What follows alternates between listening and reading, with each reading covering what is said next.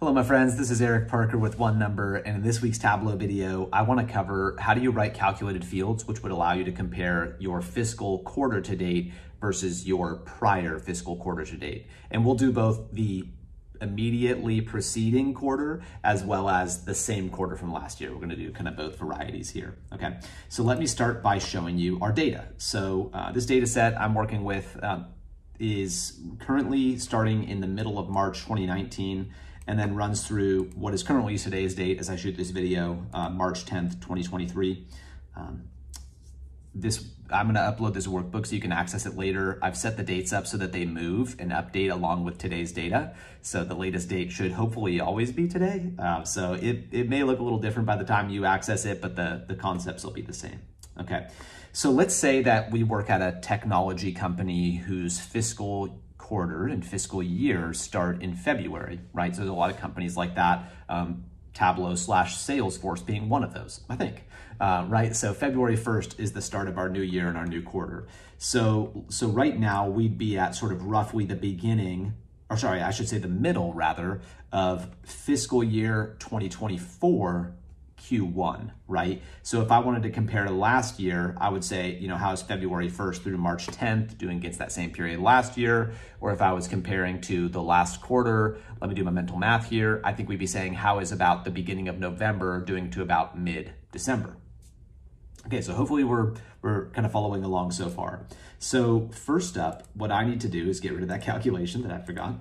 Okay, so I'm gonna write a calculated field to update our order date so that February 1st, 2023 effectively becomes January 1st, 2024 because it's the start of the fiscal year. Okay, so how does that work? So I'm going to create a calculated field. I'll call this order date, and then I'll just put -FY. Okay, and so then what I'll say is date add, and then in parentheses, month, all lowercase, singular, single quotations. How many months do I want to add? 11.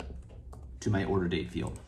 Okay, so if your year starts in whatever, maybe February 1st is not the start, maybe it's July 1st, right? Then you just probably want to add like 5 months or 6 months rather than 11. So you kind of got to tinker this for yourself, right? So what I'll do is I'll say, okay, and what I'm going to do is just so I can look at this side by side, I'm going to right click and drag my order date FY side by side on my row shelf with my current order date. And what I should see, which is perfect, is I want to see February 1st, 2023 for my order date FY. That's showing up as January 1st, 2024. Okay, so now I'm going to create another calculated field that's going to end up being our kind of reference date, right? So for a lot of to date fields in Tableau, you use the today function to say like, how's month to date compared to last month to date? So we're going to do the same thing here, but we're going to call it today FY. So what that would do is I would say date add month 11 to the today function. Okay, so today is March 10th, like I was saying. So I'm already struggling to do the mental math here. So let me just kind of throw this on another worksheet. So by adding 11 months to today's date, that takes us to February 10th, 2024. Perfect, that would be the middle of Q1, 2024. So now I'm going to write a calculated field that would just return us the sales for this fiscal quarter to date. Okay, so basically the beginning of February through the middle of March. So I'll hit the drop down, create a calculated field. I'm going to call this sales current FQTD, fiscal quarter to date. Okay, so what I'm going to do is I'm going to say if the date diff between my quarter field, or in quarters rather, I should say. So if the date difference in quarters between my order date FY and my today FY equals 0, then sales. So basically I'm saying, okay, well, you know, if today with 11 months added to it is in that quarter, then give us the sales values from that quarter. Okay, so let me do a new sheet here just for the sake of testing. So what I'm going to do is I'm going to use my original order date again. I know it's getting a little confusing going back and forth, but I'm going to use my original order date, just put month year of order date on my row shelf. And this is kind of what we'd hope to see, right? So I'm just seeing sales values for February and March. Okay, cool. So that's true. That is my current fiscal quarter to date. And that should be dynamic as well, right? In a couple months, it would be a new quarter. Okay. So now how do I write a calculated field that would give me sales for, let's start with last quarter. So basically, I believe it would be start of November to mid-December. So another calculated field, and I'm going to call this sales prior fiscal quarter to date. Okay. And then this one, we're going to say this. We're going to say if the date diff in quarter, so quarter is my unit. So if the date diff between my order date FY and my today FY equals 1, so basically it was 1 quarter ago, and then bear with me for this part. Here's kind of the real kind of, the big part, the fireworks. And order date FY is less than or equal to the date add quarter minus 1 of today, then sales. End. So let's break this down. So what we're saying is if it was the last fiscal quarter, so not today's fiscal quarter, but rewind 1, and the order date FY is less than or equal to, so basically if you took 3 months off of today's date, and then you kind of rewind from there. So let's see. So for our fiscal quarters, right, we're going beginning of, right now, current fiscal quarter, beginning of February to middle of March. So if you take today's date, March 10th, and you rewind that 3 months, that would take you to December 10th, right? So that's effectively what we're saying is that that data needs to fall on December 10th or earlier. Okay, so let's go ahead and give that a shot. I'm going to double click on here. And bingo, right? So we were seeing data for November and then a smaller value for December because presumably that's not all of December sales. If we really want to double check that, I could also double click on sales and see that pulled out here. So the entirety of December 2022 sales is 89,000, but this is just returning 25,000.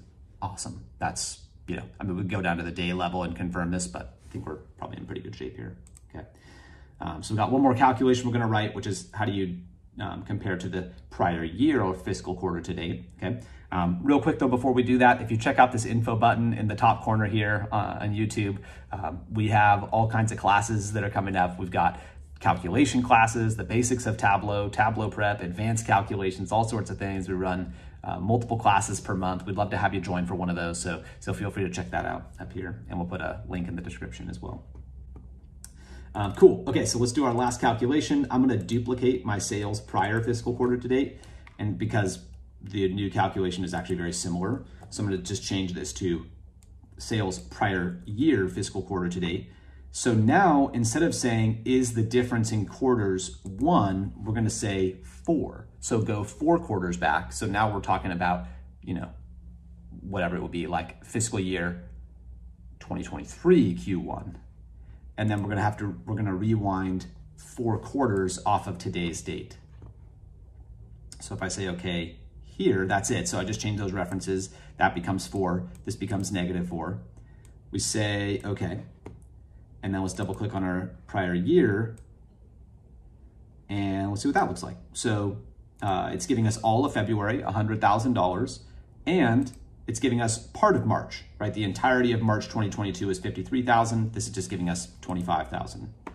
Okay. So now to hash this all out, like let's say I want to create kind of an overall calculated field, which would say something like, oh, how is subcategory sales changed from this quarter to last quarter? What I would probably do is something like this. So I would say, sales difference. Yeah.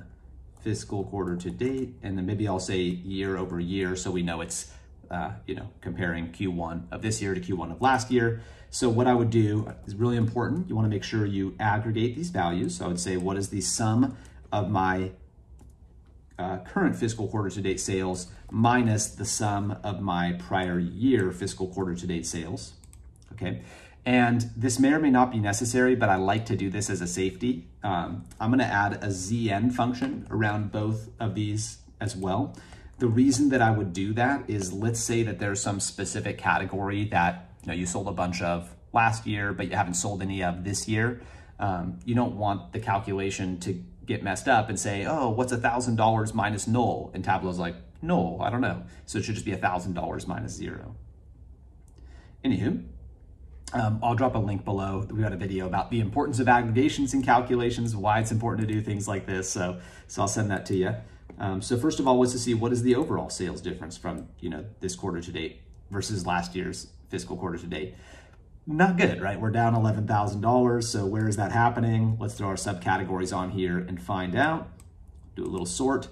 So we've got some subcategories which seem to be on the up compared to the same time period last year. So copiers and chairs, but we've got some real big losers as well. Binders, machines, and tables are really dragging us down there. So yeah, that's just sort of a quick overview and walkthrough of how you'd write that formula. So thank you for checking this out. Hopefully this is helpful. Like I said, I'll drop a link to this workbook in the description. So if you want to download this, pull it apart, make your own modifications, then you can. So thank you so much for being here. We appreciate it. We drop new videos like this every week.